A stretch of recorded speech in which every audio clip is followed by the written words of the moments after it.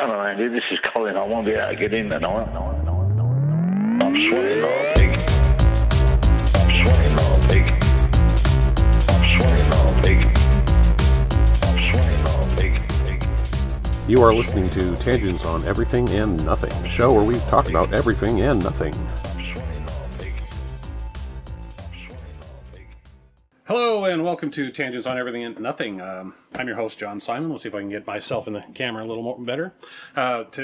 With me is Tom Rice. He's are you just the sole owner, or my wife and I own it. of Nate's Candy Jar? If nobody knows about Nate's Candy Jar. They're a wonderful candy factory making some of the best fudge around. Fudge is available, as far as Florida? We sell it all over the country to stores all over the country now. So That's fantastic. Don't ask me which store though. Why not? But almost every state has one or two merchants that are selling our product. Excellent. So. And they're in a small town called Gosport, Indiana, and they run out of we have a retail location, and it started out as an old school candy store. My wife actually wanted to recreate the feel of a candy store that she, grew up in. She grew up in Gosport, and the idea was when she was young, she could go in with a quarter and buy all sorts of candy, and she wanted to recreate the feel of that for kids today. In this time, to be able to come in with limited funds, buy some candy, have some fun, and it just kind of grew out of that. We've had to evolve several different ways over the years. Well, I would have to say that the initial concept was definitely a success, because I remember walking in there and feeling like a kid again, getting a string of Zots and opening those things and all the different candies you have in there. I don't think my wife realized how uplifting owning a candy store was. She had owned a couple of other businesses over the years, and I had worked different jobs over the years, but everybody is happy when they come into a store. You don't have to drag a kid into a candy store. Yeah, no. Come on, we're going to the candy store. Drag them out, and they're not saying, "Mom, no." They're pulling their parents in, and it's a fun location, or it's a fun niche to be in. Excellent. And you just recently got access to selling at the IU games. Yeah. This is so. About 5 years ago, my wife designed Fudge in a Cup. She changed the packaging for our fudge, and it's funny how one little change can dramatically affect your business. So we had been selling in the traditional way of you cut slabs of fudge, and you sell it at county fairs or different events, and we were selling over in Monroe County at the Monroe County Fair, and it was like 89 degrees. And we're trying to sell fudge, and after 73, 74 degrees, it is hard to maintain fudge. The presentation just kind of slides, and she's looking at that, and she's going, "There's just got to be a better way to sell fudge." And she thought about it and came up with the idea of creating something called Fudge in a Cup, which is just a little cup, and we've got a spoon that's included in it. It's got a little lid, so you can have a bite, put the lid back on. Just a cleaner way of eating fudge if you're out at an event. Well, this changed our whole concept, because other stores were able to retail fudge through us like that. It was a clean, friendly way for them to get into the fudge retail niche without having to have someone there to cut the fudge, and it didn't require any presence or any labor on their part. They just bought it from us, and so we started wholesaling, and that's kind of how we just grew. And so our store today, the actual retail front is pretty small, and then the rest of it is, we've even put a little wall up. The rest of it is about manufacturing Fudge in a Cup for wholesale. So that's kind of how we got into IU 2 years ago. The director for athletic dining gave us an opportunity to be in the concession stands at IU. So he actually took our countertop displays and put them in every concession stand for IU football and basketball. Last year with the pandemic, they didn't do anything. And then this year they were still being a little conservative. They weren't going to place us in the concession stands, but we had picked up a nut roasting machine, and my wife said, why don't you give them a call and see if they'd be interested in having some roasted nuts at the game? Maybe we could have a booth. Well, my timing, I guess, on this was just perfect, because as I sent him an email saying, do you have a booth maybe we could rent, he was actually getting a list together of restaurants to contact for a booth that had opened up right then. He said, if you'd talked to me 3 or 4 hours later, it would have been too late. It just happened to be. And so he's like, we don't do roasted nuts. You already do the fudge in a cup. Why don't you just use this booth, have a booth, and you can sell all of it. So bring over different products. So we've actually used this as an opportunity to sell our fudge in a cup, our caramels, roasted nuts, and taffy, all in a booth called the Candy Stripe Cafe at court level for IU men's and women's basketball. And it's turning out great. We've done 3 of them now. And that first time we were a little nervous. I think we were there 5 hours early, before the game, because we were like, we got to get, got to be prepared. Got to be prepared. Yeah. And so, we were prepared and then waiting for 4 hours, So Excellent. But it went well. That sounds yes, it did. It Great. did. And it's the sort of thing where it's really hard to judge. We haven't ever done anything like that kind of an environment with kind of a candy store theme. We limited the number of products, but still there's enough there of a variety that, it's interesting to see what's going to sell and what isn't. It's going to take a little while for people to get used to us being there.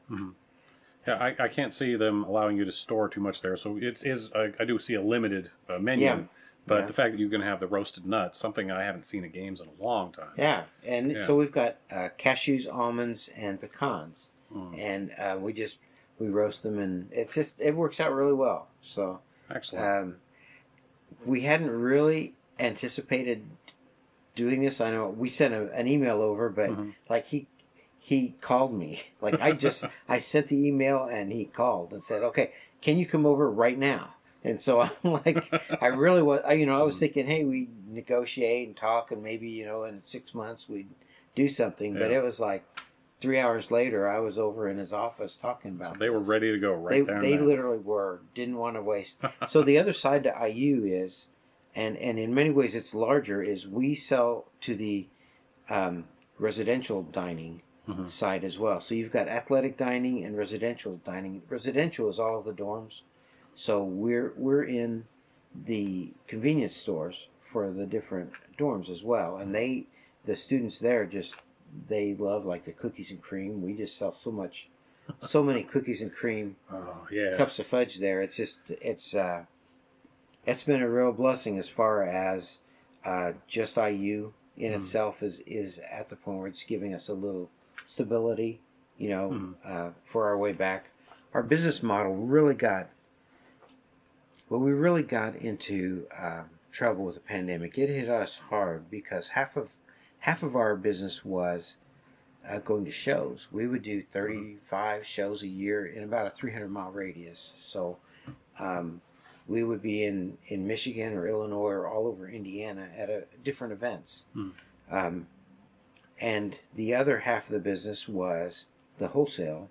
And then we had a small amount of retail there in Gosport. There's only 850 people in town. Yeah. So, the retail side is pretty limited unless people from Bloomington and Spencer and Martinsville come and find us.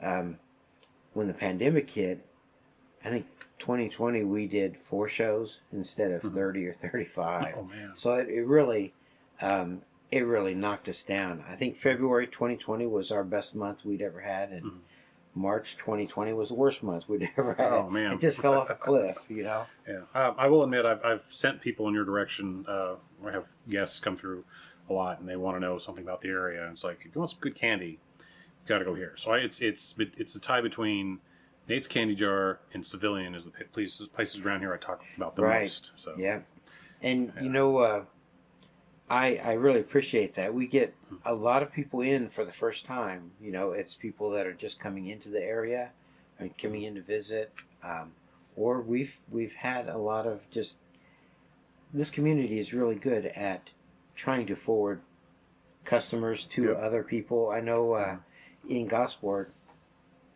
it's always kind of funny. Just down the street is a store called the Crazy Lady Next Door, and so Yep. Mhm. I always say, people come into my my shop, and at the end, I always say, now make sure to go visit the Crazy Lady next door, and I'm like, that's the name of her shop. I'm not calling her a crazy and lady. that's right next to, was it Penguin or Penguin Cycle Works? Yeah. We go through him for some stuff, skateboard accessories. My son's trying to get his bike fixed and found out it was too small. So, but yeah, we He's a great came guy, around, yep. and Mike. That's Mike and Lorna Miller. Trying to get And- them on the show too. Oh, are you? Yeah. Okay. Well, that would be good. That was for Mike. That was a heck of a risk, I think, for them to have a bicycle shop of that caliber Right. in Gosport, where Yeah. there's only 850 people.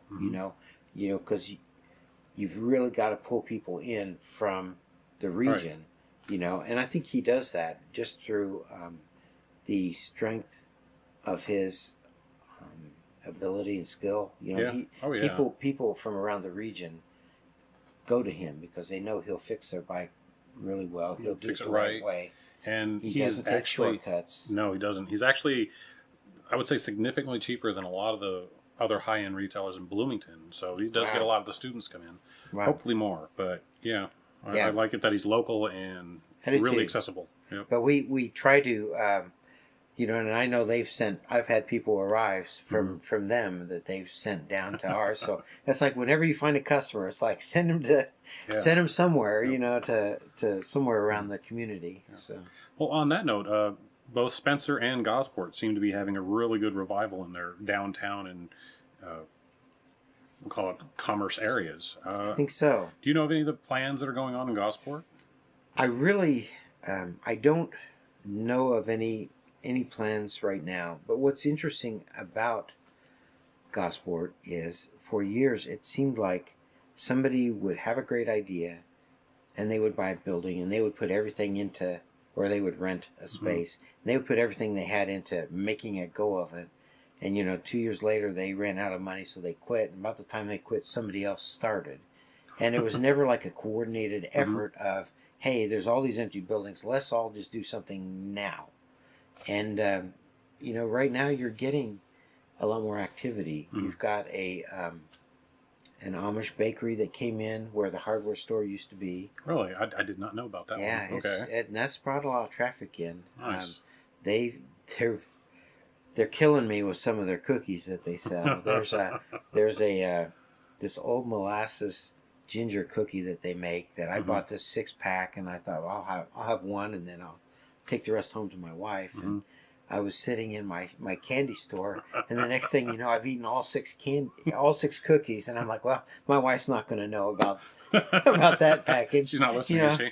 Probably not. She might hear this down the road, but Yeah, I'll definitely send you a link once this is available. okay. So, But that's so we've got that, and that's really good. They've got great pies and different cookies and stuff, and it's not really. They do have fudge, but it's not really competitive to us. A lot of our business is based off of wholesale and doing shows. We're still getting back into shows and such, and then we have a smaller retail presence. So we're still, people who like our fudge are coming to Gosport for us anyway. They're not buying from them, but at the same time they're pulling in more traffic. And so, and then on the other side, you've got Mike and Lorna with their shops. Yep. And down the road, there's some activity. I'm not sure exactly what's going to end up, but closer to the VFW, there's another building that's being renovated. So, Excellent. So we've got a few things going on. Yeah, I like seeing these. When I first moved out here in '06, downtown Spencer was all but dead. Tivoli was in shambles. There was really just a couple of law firms and offices on the square. Yeah. Yeah, it's amazing. Yeah. This is really on the west side of Spencer, you've got the Dragonfly Gallery, which I've sent people to, especially like we get a lot of people from McCormick's Creek. They're coming down to camp and they're looking for things to do.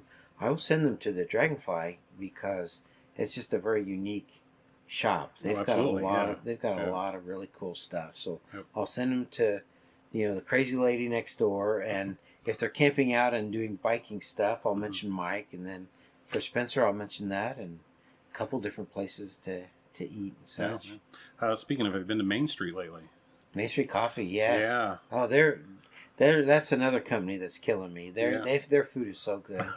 I had the best.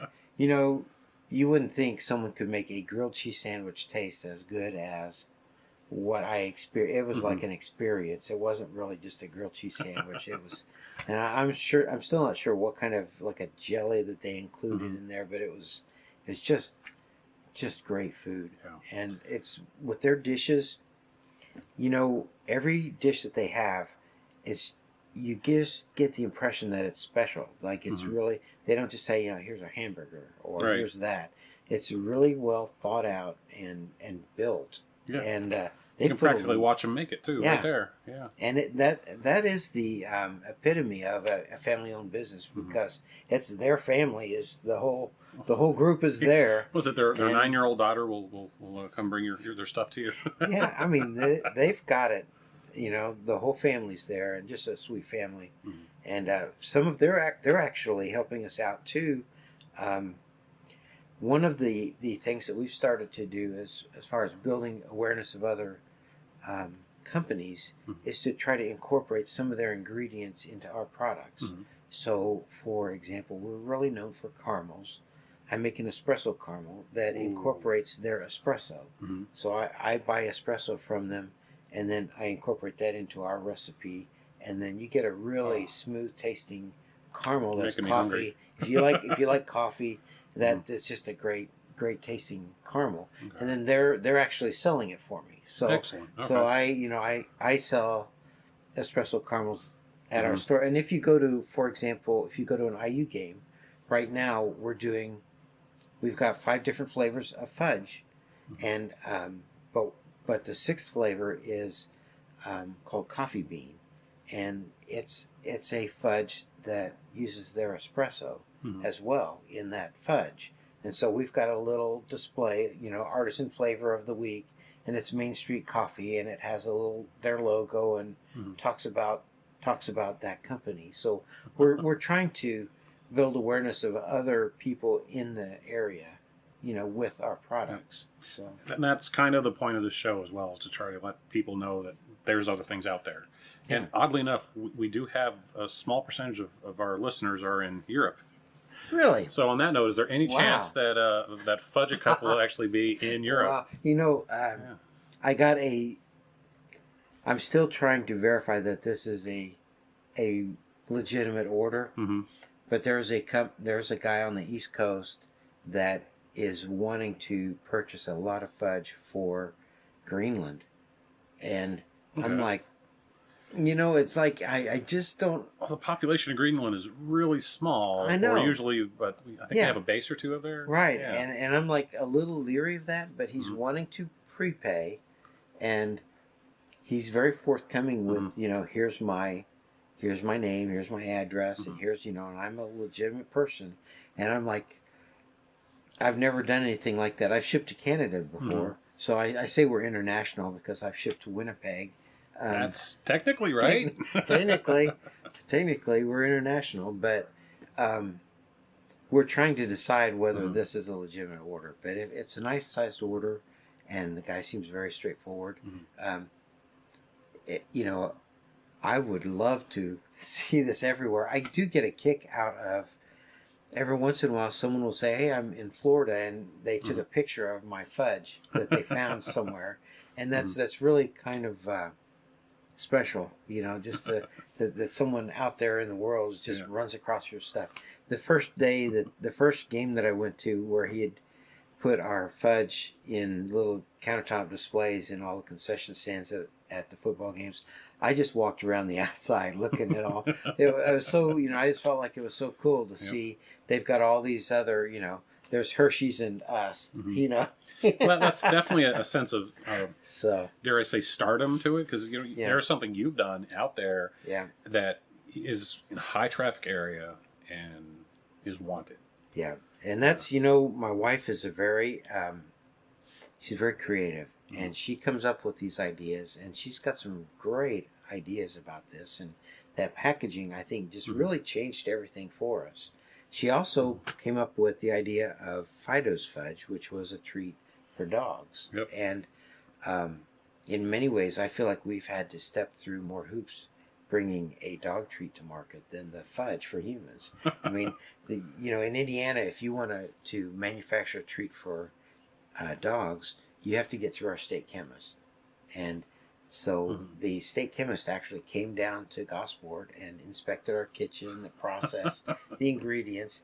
He then took samples back with him and tested it in his You lab. want to eat them, I'm sure. He tested them in his lab, and then he told us what would go on the label on the back of the box. But it was really it's kind of nice to see. That initially started because we had a little puppy and we wanted to buy some treats for him, and we went to like one of the box pet companies, and there was this whole row of imported dog treats, and I'm like, we don't make dog treats in America. That doesn't seem real complicated. It seems like we should be able to. But it just, I don't know if it was more profitable for them to do it or what, but it was all being made in Vietnam or China or wherever. And my wife's like, we can do something here. And so she actually initially approached the state chemist about if we were going to create a treat for dogs, how could we do it safely? And it worked out from there. So that's one of the other products that we sell that she came up with. So it's very creative. Is that available anywhere else? It has been. Right now we're repackaging everything because, and I think this had to do with the pandemic, but our box manufacturer, I went to place an order for thousands of our boxes, and they're like, we don't make that anymore. And I'm like, you're my custom box maker. You're the only one that makes this box. And they're like, we don't do that style anymore. I'm sorry. No. And I'm like, well, how about a last order? Can I do a last? And they're like, no, we can't. And so I didn't really press them because I'm like, pandemic. Right. They're probably just trying to survive, and so they've had to cut whatever. So we're currently rebranding and repackaging. So that's a few months down the road. But we had a chain store that was buying a 36-unit chain store that was buying that item, and we had some other. Our best customers for our Fido's Fudge is actually other fudge shops because they've got their big display, countertop display of their fudge that they have, and they put our fudge on top for the dog. And so someone comes up to buy their fudge for themselves, and then they see this little treat for their dog, and it's almost like a novelty thing. They're like, well, let's get that for them too. And so they just sell them. They sell tremendous amounts of it. Excellent. And so that's geared more towards other fudge shops, and then the occasional chain store. Excellent. So kind of a little different niche than Fudge in the Cup. Awesome. Yeah. Well, we have 3 dogs, so we'll have to come by and get some. Yeah, come by.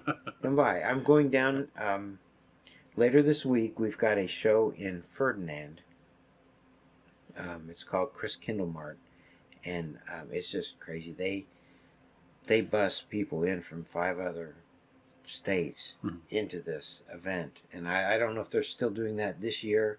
They obviously canceled it last year because I think it would have been deemed a super spreader at the time, because you have 10,000 people from 5 different states, all coming together in one area. Yeah. So this year they're having it, and we're going to go down there. But we sell a ton of Fido's Fudge there. Excellent. So we'll have a lot of that down there for them. So. It's a great little market. I want to do a little backup here. Sure. What inspired fudge in general? We know it was the packaging that eventually brought you competitively into the market. Sure. But what was it? Just both of you really like making fudge a lot, or we started this. The whole company started out of a fundraiser when our kids were little. They were in elementary school, Gosport Elementary School, and they needed a fundraiser. And we had there was an elderly woman in town that had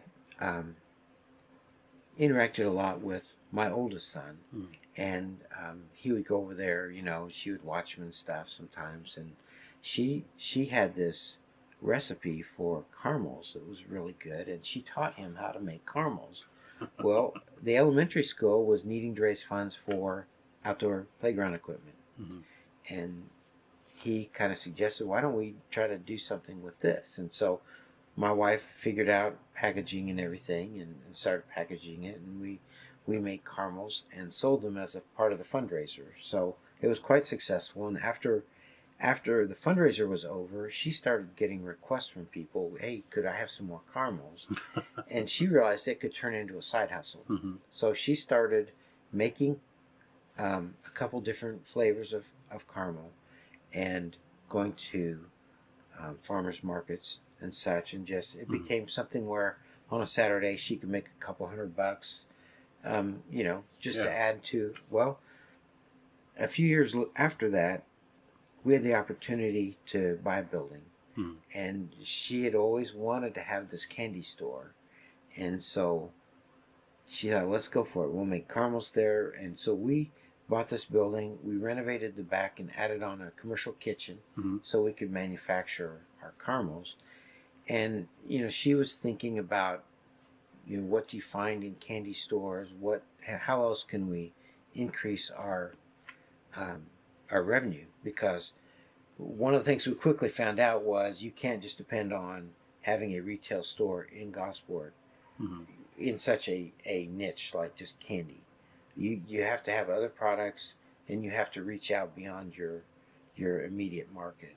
And she started researching it and just really decided that fudge would be a nice add-on, just like roasted nuts. You know, and I've always been, she's always been like the gung-ho, let's just go for it kind of thing. You know, business plan, you know, let's just go for it and see what happens. And I've always been kind of the reserved, well, let's just hold on and let's just think about it. But, you know, she always has these this drive to try something new and to develop something. And she wanted to do the fudge, and it just took off. And it became the sort of thing where we gradually started replacing smaller shows and farmers markets with larger shows.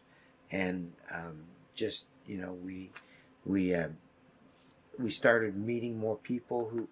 One of the other things, you talk about building cross traffic, but when you go to these shows and you make friends with some of the other vendors, you start sharing notes about, well, this show is a really good show, or don't waste your time with this show, and they start kind of helping each other. And as long as they're not selling fudge and you're not selling fudge, they're willing to help. You know, if it's a different market, they're, you know, try this out. And so gradually over time, we started really developing the show side of the revenue, and fudge was just a natural part of that. We used to do a lot of shows. We're starting to do them again.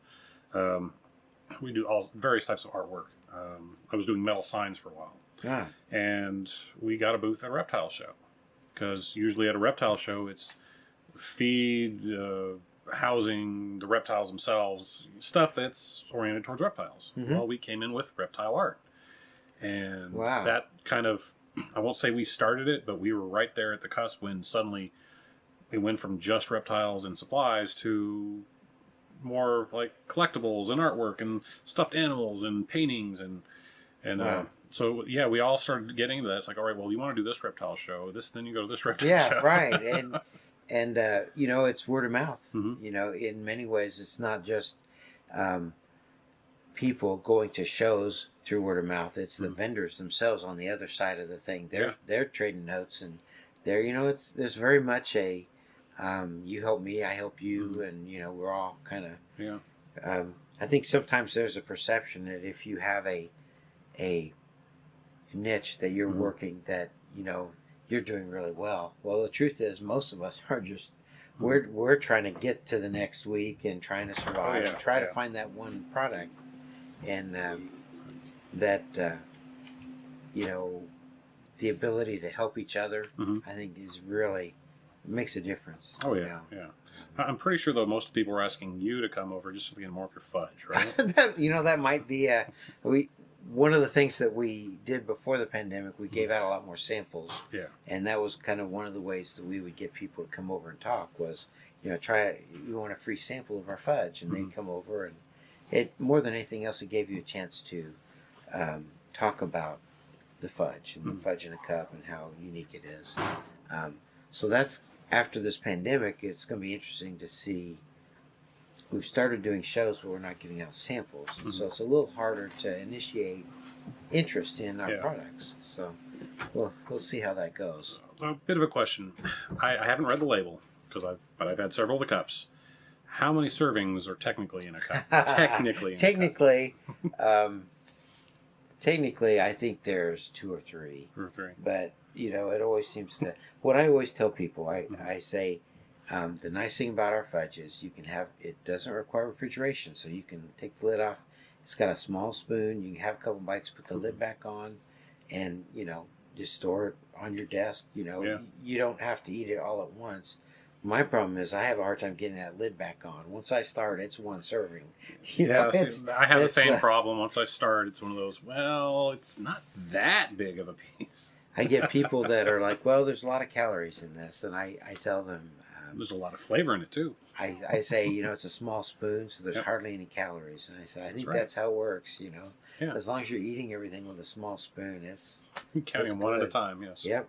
So... it's a great little product. It does have about a 4-month shelf life. Mm-hmm. We could probably make it 5 or 6 months, but for us, when you wholesale, you're letting go control of your product to somebody else, and it's kind of up to them how they're presenting the product and whether they're letting it stay too long, and we just worry that. We want to make sure that that person that buys that fudge and tries it really enjoys it and it tastes just really fresh. Yeah. So rather than extend this to the very bitter end, of the fudge, we want to make sure that it's only good to a certain point. And if someone buys it on that last day that we say it's good, it's still going to taste really fresh. So we're careful about that, and I think it's paid off.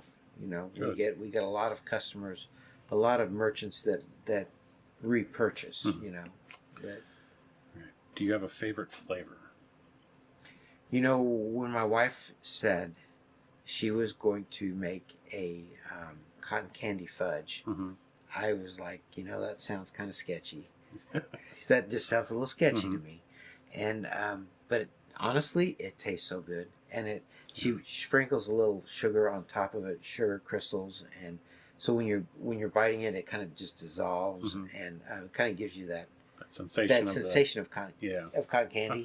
So that's really good. But I really like our coffee bean fudge. I like coffee in fudge, and that's strange because until I was 50, I hated coffee. I just hated coffee, and all of a sudden I turned 50 and I just can't get enough of it. I have 2 or 3 cups in the morning, and I'll eat coffee fudge. So you're like me; it's what keeps you awake. Yeah. Yeah. Keeps me going. I gotta get some of that coffee one. And maybe that's what it is. Maybe all of a sudden my body's like, hey, coffee has caffeine. You need caffeine right now. You're 50, and that was 10 years ago. I'm 60 now. I can't say I have a favorite flavor because it always changes. But when it comes down to it, I'm definitely a mix of caramel, toffee, and chocolate just in general. But, you get that coffee in there, too. I could see a coffee toffee would be nice. Yeah. One of our other really good sellers is a dark chocolate caramel sea salt. And the dark chocolate's not real bitter, so it's more of just a rich chocolate. Yeah. And we sell quite a bit of that. A lot of people will say, well, I don't like dark chocolate. But once they try it, how can they not like dark chocolate? Well, I'm just saying, there's some people that are focused that haven't opened themselves up to. Now, do you think these are the people who thought they had dark chocolate, got into their cupboard and grabbed their mom's or their whoever cooks baking chocolate? That could be. That could be. I don't know. But their perception is that it's bitter or really bitter or something. And they don't get that taste when they really honestly try it. So. Yeah. We bought a block of baking chocolate for the kids one time. It was like, well, what's the difference? It's like, because there's like no sugar in it. Oh no, it can't be that. It's like, all right, here you go. It still sits in the refrigerator. So yeah. One time my wife was experimenting with a flavor, and it was this orange color, and she's like, "Here, try a bite." And so, being trusting, you've been married for 30 years, I should know better. Right. But being trusting, I took a big bite of it, and she had just developed a new recipe for the dogs. It was a cheese fudge, and it was cheese. And I was like, I was expecting like tangerine or, but no, it was cheese. So I've got to say, I'm not a fan of the Fido's Fudge cheese flavor. Not really a fan. Not a fan of that one. Cheese has its place, but for some reason, Not in fudge, and definitely not in something called Fido's Fudge. So dogs like it though. No, that's what matters, right? Yeah, that's what matters. Yeah. So, I have a great big dog outside. I wonder if he'd probably eat the whole thing in one bite. do you have is it a mixed breed or is it? Yeah, he's a Great Pyrenees Newfoundland mix. He's this big blue and white blotchy dog who smiles and he loves you, so he leans up against you and makes sure he has his foot on your foot to keep you down so you can't move, and slobbers on everything. Sounds like a huge dog. He's pretty big. He's about 75 to 80 pounds. And we thought he was big until we saw him next to an actual full-blood Pyrenees. Wow. Yeah, those things are huge. Those are huge. We've got on Fido's Fudge, we actually put our dog, we had an artist draw our dog. And so our dog is on the cover of she's our mascot. I call her my spokes dog. I even have a little watercolor of her sitting in front of our different products, which are now going to be repackaged. But same artwork, though, right? Yeah, same artwork. But I'll have to maybe have the new pouches redone or something. But my hidden agenda was to make my dog famous. I want her to be out there, and her name's Roxy, and so she's the face of our Fido's Fudge. So Fido's Fudge. You should put on approved by Roxy. Approved by Roxy. Someday I've always thought I'm going to develop a website for her called Roxy's Report. That's a goal, but she's now 12, so I'm going to have to hurry if I'm going to do that. Is that going to be more of a website? Or if you do a website, you could definitely extend that, or more of an Instagram. This is Roxy. I had thought sometime at one point of attaching one of those like Go cameras, or do like a live thing of Roxy just going out every once in a while. It'd be kind of fun to do. Absolutely. I think everyone loves having kind of fun with their dog doing stuff like that. So. I just wish I could do it with my cats too, but no. Not so much. The camera would just sit there as they sit there going, "It's too heavy." We lost our cat the beginning of the year, and she lived for 26 years. Wow. She was an outside cat. She started life as an inside cat, and then she ate my pumpkin pie. and she and I had a chat about that, and she became an outside cat. And she complained about that for the next 25 years. But man, she was she had a great philosophy on life. She thought everything smaller than her dies. And that's just, you want to make sure that you're bigger than my cat, because she was very nice, but if you were smaller than her, man, you were dying if you were in a 50-yard radius of our house. Oh, man. So she was definitely more of a watchdog for our house than the dog was. Speaking of watchdogs, I was out at a place today, and I parked, and it was near all this farm equipment, and this one cute black cat comes out. And then another black cat comes out, and then this gray tabby comes out, and then a great fluffy one, and a black fluffy. Next thing I know, there's like 15 cats, and they're all jumping around. It's like, okay. That's one way of keeping track of things. So before we left, we're like pounding on the truck's hood, make sure everybody goes. So is that called a herd? I mean, what do you? It'd be a pride. Is it a pride? Pride, it would be a pride. Okay. It was more herd-like, but it was still pride. Okay, I've never really had need to think about that, as you don't normally see. You think of herding cats, they're all being scattered, or not collecting around you. Probably waiting for the pounce. Because they're all going to scatter in their own directions, and some of them will even go up, even if that up is you. Yep, or into your car's engine. Or, Yep. So, we had probably about 3 black cats sitting in the back of the bed of the truck itself until we came up and they saw us and, you know, spooked. But it's like, what was the fascination with the bed of the truck? Yeah. Why? You have to be so careful. You know, you knock on the engine, especially these days. It gets to be cold. Oh, yeah. You always want to make sure, if you got cats around at all, you want to knock on that engine. With so many around and how they were acting, it was like, well, here, it's a nice warm engine before we leave. Yeah, definitely. Yep. So, any other future plans that you'd like to see with Nate's? Well, we've gotten back onto doing some shows, but frankly, you know, one of the positive things, if there can be positive in the pandemic, you know, with all those shows canceled, I noticed at the end of the year that my back didn't hurt anymore. And so, you know, doing 30 shows out there where you're lugging around hundreds of pounds of tables and tents and supplies, equipment, goodies, every single week, has its, you know, not doing that has a definite medical advantage for me. I'm getting older, and that's kind of hard to do. So is it time to pass the torch to somebody else to relay to all these places? You know, we're at the point where we're seeing some solid growth. And as a matter of fact, we just hired someone today into our shop for the first time in a year and a half. We've actually gone the other direction. Instead of cutting down, we've started hiring. And if I can get to that point where we can maybe train someone to do shows for us, that would be great. And if I can get some help with our, you know, even with the shows that we're doing right now over at IU, so that Alyssa and I aren't both working at the same time. Maybe, you know, her one show with help, and so we can kind of alternate it. Plus, it'd be nice if we could see some basketball games. You know, we have tickets, and it'd be nice to actually sit and see the ticket, you know, the game instead of while you're working, having some of your roasted nuts. But but as far as growth goes, right now we're going to stay, you know, in our shop for as long as we can. But we're seeing some serious growth, and so at some point we're going to have to see about how do you expand. How do you know, do we get another building there? Do we get another building elsewhere? And try to expand into, and when we expand, will that change the business model? Are we going to try to do something else in addition to this? You know, we have a lot to think about.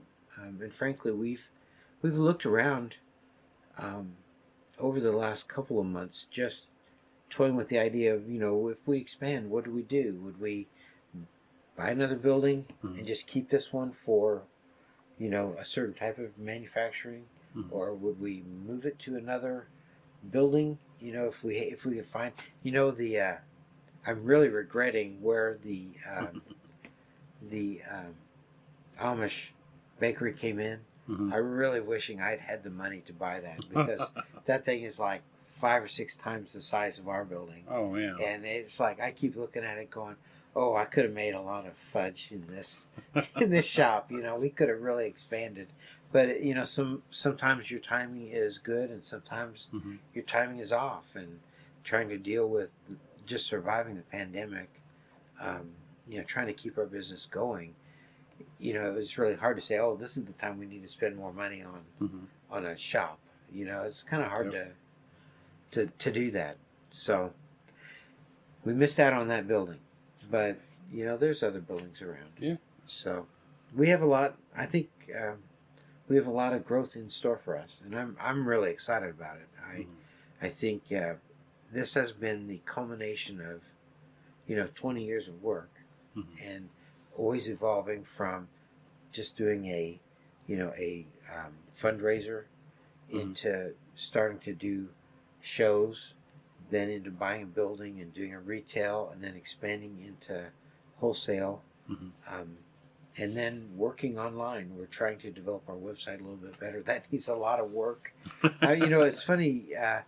Sometimes they joke about how the guy that owns a shoe store only has 2 pairs of shoes at home. And the guy that does construction always has projects at home that he doesn't get to. And I'm a computer guy. I mean, I've worked with computers my whole life. In the 70s, when I was just a teenager, I had heard about computers and decided I wanted to learn, how to use computers. So I kind of went over to IU and just sort of helped myself to their mainframe. And they didn't really know I was there, but I just I found a terminal and I figured out how to get logged in and started teaching myself how to do that. Nice. And so I've had this technical background all these years, and then you get to our website and I'm like, it's like pulling teeth getting me to update my own website, which I should, it should rule, it should be awesome. But I get into doing so many other things, and that's just one thing that we really need to work on is our website. So online presence, the pandemic has shown, our wholesale companies, they closed down for a while, or they started buying conservatively. Our other half of our business was doing shows, and that closed down during the pandemic. So we were, the only income we were earning for a little while there was the few occasional sales online. Yeah. So it showed how important it is to develop that e-commerce stream. So that eventually I'll get to that, but we'll see. Right. Any new or unexpected flavors coming up? Something. You might have to ask my wife that. She's always surprising me with different ideas and different flavors, and we'll see. We will incorporate more ingredients as best we can. Like, for example, we have for several years with Owen Valley Winery, we incorporate their one of their wines into a dark chocolate berry wine fudge. So we try to promote them when we can. Over in Bloomington, there's a company called the Olive Leaf, and we use their Caracara balsamic oil in a Caracara orange fudge, and then we'll talk about that company, and the idea is to try to help other companies as well, as we build unique flavors. So we're always looking for that uniqueness, something you have to have something that differentiates yourself from the competitors. Part of that is our packaging, but the other part has to be the creativity. Like Main Street Coffee with their sandwiches. It's like, I have never had that before, and it tasted absolutely delicious. Yep. And I want that same effect with our fudge. That maybe you've never tried something like that before, but once you taste it, it's you can't forget it, and that's our goal. Excellent. So, real quick, what's your website? NatesCandyJar.com. Okay, NatesCandyJar.com. That's it. If anybody's listening out there, go ahead and take a listen to it or check it out. Order some of their fudge. If I can throw one more thing in about Absolutely. that. We also do a lot of, the very first thing we did was a fundraiser. Well, that works out really well, and so one of the revenue streams that we do have is fundraising, and we do a ton of fundraisers, whether it's with travel teams or classes that are getting ready for trips. We've had classes that go abroad, and they needed to raise money, and they'll do a fundraiser with our fudge. It's a nice revenue split, a 50-50 revenue split. So that's something that if anyone who's listening has an organization that needs money, some reason that they need to raise money, we can do really nice fundraisers. And excellent. That's one of the other things I meant to talk about, had kind of forgot about. Well, right now we do have Ford. He's in Arkansas, I believe, and he's our regular listener. He just saying hello and glad to see we're online. So, Ford, go ahead and check out NatesCandyJar.com. Order some of the fudge. Yep. Check us out sometime, and I need to update the website, but it's up there. So if you have any questions, you can always give us a call there. So the wholesale, one of the neat things, I know you're probably trying to wrap things up, but one of the neat things that happened during the pandemic, Indiana University had all these kids that were supposed to do internships, and during the pandemic, all the internships got canceled, and so they needed to find a way to help these kids make their grade, do a project or whatever.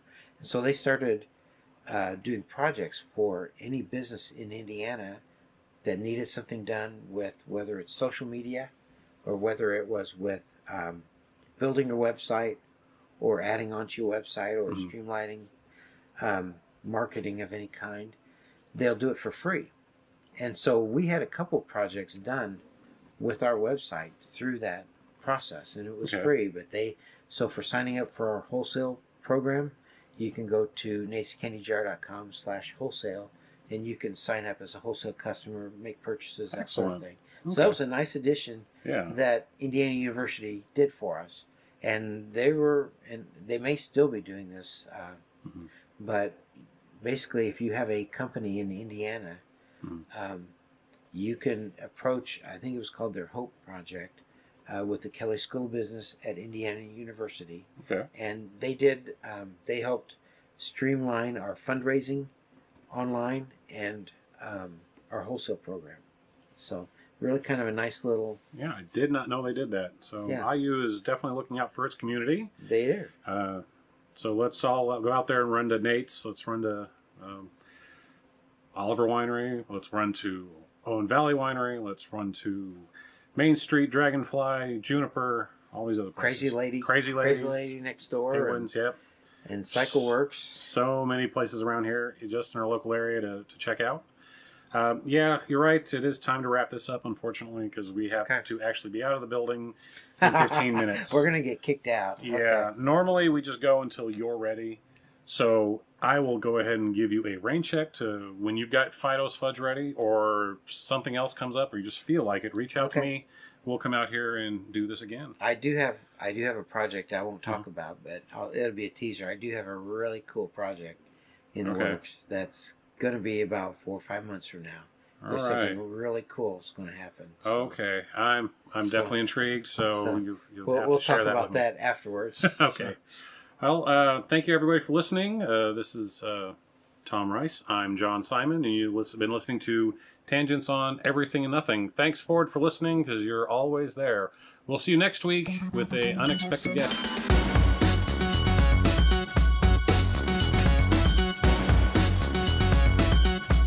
Music provided by Shane Ivor. You can check him out at silvermansound.com.